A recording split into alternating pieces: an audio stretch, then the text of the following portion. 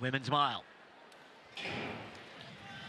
The pace lights will tell us how they're going. They're looking for a pretty swift 2:4 or thereabouts through 800 meters, but just for those who maybe not so familiar with 1 mile, it's 4 laps and 9 meters, so we will be getting times at every 400 meters, but there's an extra 9 meters to factor in. So it's said 2 races. It's already split up, really, given that the pacemakers have gone off hard, too hard, because Faith Kipyegon is right with the lights there. The green lights are the lights that she's keeping an eye on. Haelu has slotted in behind her. Laura Muir leading the pack behind, and there's a lot of familiar faces for Laura Muir, who's had her own ups and downs this season.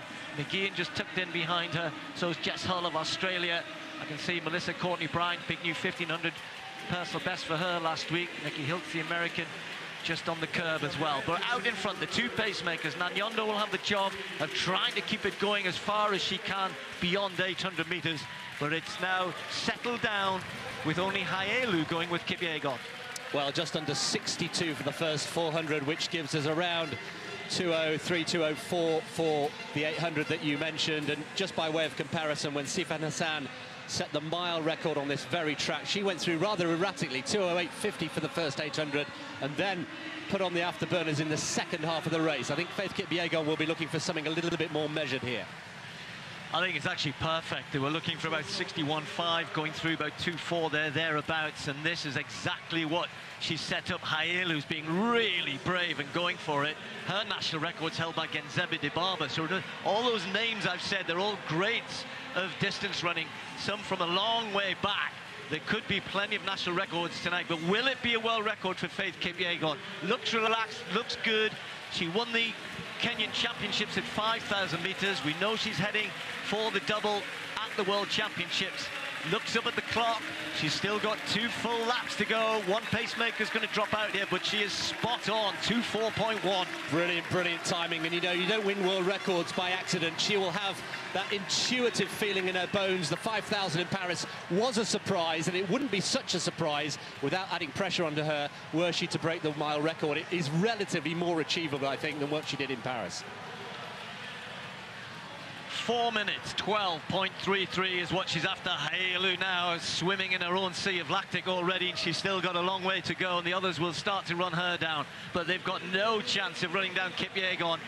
Nanyondo steps aside, done a good job to get to 1,000 meters thereabouts. But it's now all about the front, Faith Kipyegon, and look how far ahead she is. We saw Sifan Hassan do this 3-4 years ago, but she did most of the damage in the last 500. But now she's way ahead of the light, and it's only the light that she has for company here, and surely she'll be able to produce a big last lap. It's Faith Kipyegon coming towards the bell. She was looking to head to the bell in a roundabout.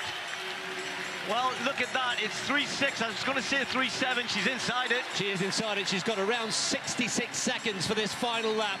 Well within her compass, she's stretching away and pouring it on, and the race behind is very much for second place. Faith Kipyegon on her way to another world record.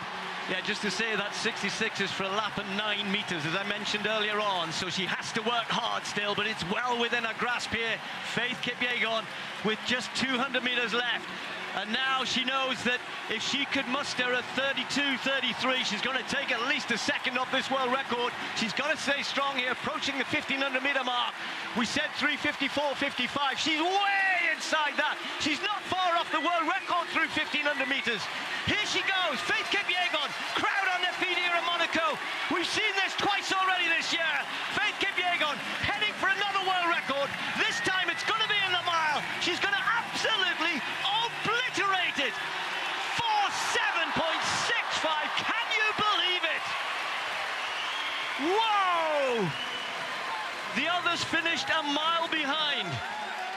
Faith Kipyegon, 4:15 there.